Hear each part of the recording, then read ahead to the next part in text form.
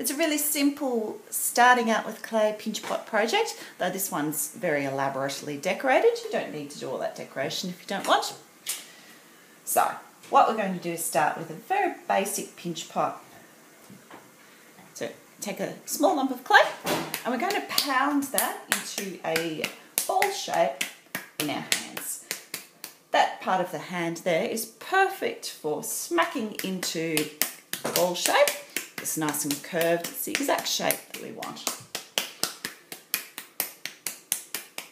Okay, we want to do this quite quickly because we don't want to dry out our clay too much. The drier the clay is, the harder it will be to work with later. Okay, so I'm smoothing over some of those cracks. My clay is quite dry to begin with. That might give me a lot of cracking today. We'll see how we go. Okay, so once we have a ball shape, what we're going to do is take our thumb and push it down into the centre of the clay, like that. So I've pushed it down to about that depth there, just under 1 centimetre from the bottom of the pot. I'm then going to take these 4 fingers and use them as a tool, tightly compressed together, and use those to push against my thumb in that sort of motion, so that we're thinning the clay out and compressing it around the base. I push, I rotate a finger width, so 3 fingers end up pressing where I've already pressed. That makes it a more even pot. It compresses the clay particles to make it a stronger pot. Once I've got the right thickness at the bottom, I start moving up the sides. It's important to do the bottom first because when you're working with larger pieces of clay, it's very, very difficult to get back down into that bottom area once you've enlarged that top bit. Your fingers often don't reach properly. Keeping in mind that we're actually aiming for a bird bath shape, so I'm going to stretch this out a little bit, flare out the edges. See all that cracking happening? See if we can work around that in a moment. That's because my clay is actually quite dry to begin with. Alright, so I have a little shallow bowl shape.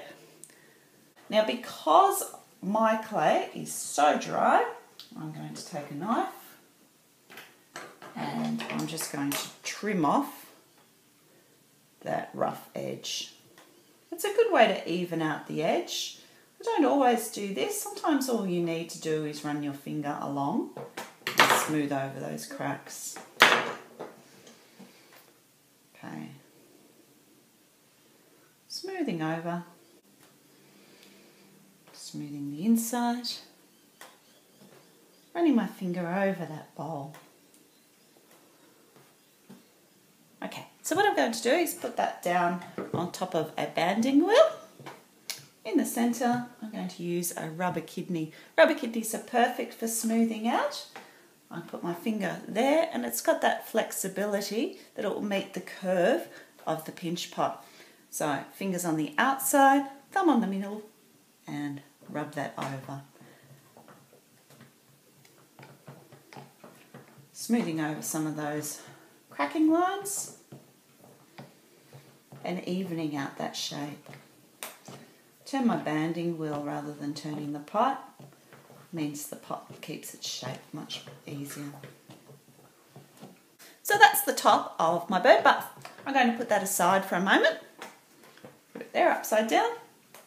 And we're going to make the pedestal base.